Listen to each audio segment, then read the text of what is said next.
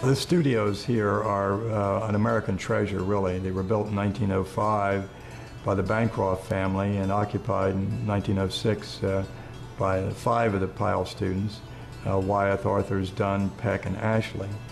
And they were built because there was no place for many of the young students of Howard Pyle who had already become professional, no place for them to paint. But my grandfather went to the Bancroft family and asked if he would consider building some studios for these young artists.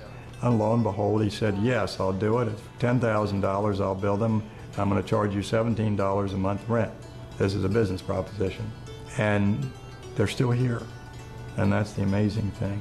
And they're the scene of some extraordinary illustrating by those 5 artists, and then subsequently over the many years, other artists who rented the studios. But my grandfather painted here for 60 years. He never left. Oh, he went in the summers to paint up in Bushkill. But he maintained a residency here until the late 60s. Grandfather left the house and headed over to the studio, only about 8 blocks away, but it was, you know, his place of work. And it's remarkable what he achieved here, what he was able to produce out of this one building here while he was handling all the responsibilities of an American illustrator. I mean, it was obviously a living, but it also was the way he lived, you know. There was a paycheck at the end of the week, at least they hoped there would be, and that was nothing about my grandfather. He had a remarkable career. His career spanned that whole sort of golden age of American illustration. But that wasn't the reason he painted. He painted to bring these images alive, to be inspired, and to carry forth what Pyle had so demonstratively instilled in him as an artist who could be a great illustrator. What you see in the studio, of course, are many of the ephemera and memorabilia and artifacts that they would use as what we would call props.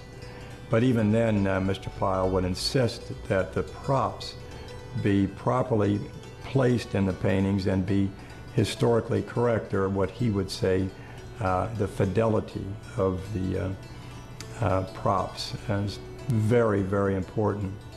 Because you know, the stories, it was storytelling, but it was bringing history alive to the public at large. They sent me these stories about a man called Hopalong Cassidy. Did you ever hear of him? Well, do you know why they called him Hopalong? You don't? Oh, because he had a short leg. And he hopped along. You notice the holes in the window, in the bottom of the picture, in the glass? They're bullet holes. Well, I always thought it would shatter the glass. That's the way I'd indicated it with charcoal, and someone came in the studio and said, that isn't the way glass acts if you shoot a bullet at it. So that isn't true. He says, go ahead and get a rifle, put a rifle bullet and shoot it at the window and see what happens. So he did. And that's what a bullet does, cuts clean. Strange thing, but that's the way it works, and that's the way it was painted. A story that my grandfather told me, which I think is truly extraordinary, is when he and Mr. Arthurs Stanley went over to Mr. Pyle's studio, knocked on the knocker, and went in the afternoon, and there was the Battle of Bunker Hill partially painted on the easel. And after a short visit, they went home. Next morning, back again to Mr. Pyle's studio, knocked on the knocker, and as my grandfather would say, the big man let us in the studio. But we noticed that the Battle of Bunker Hill wasn't as complete as it had been the day before. And he said, boys, you remember that picture you saw on the easel, the Battle of Bunker Hill?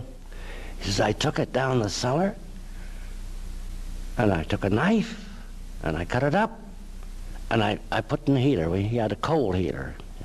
So he said, and then the Battle of Bunker Hill went up in smoke. There it is. Now he said, let's start another one. So naturally, we asked him, why? Well, he said, I didn't smell the smoke. So it couldn't have been real. Well, I'm telling you this just to show you how close an artist can get to the picture or to the thing that he's doing. Boys, he said, I had the smell of smoke and of battle in the studio today. And he says, I actually smell smoke. Now, there wasn't any story quality in that. There wasn't any trying to fool us, you know. He meant it. You could see it. And that'll tell you how much emotion Mr. Pyle put into his work. You got to smell the smoke.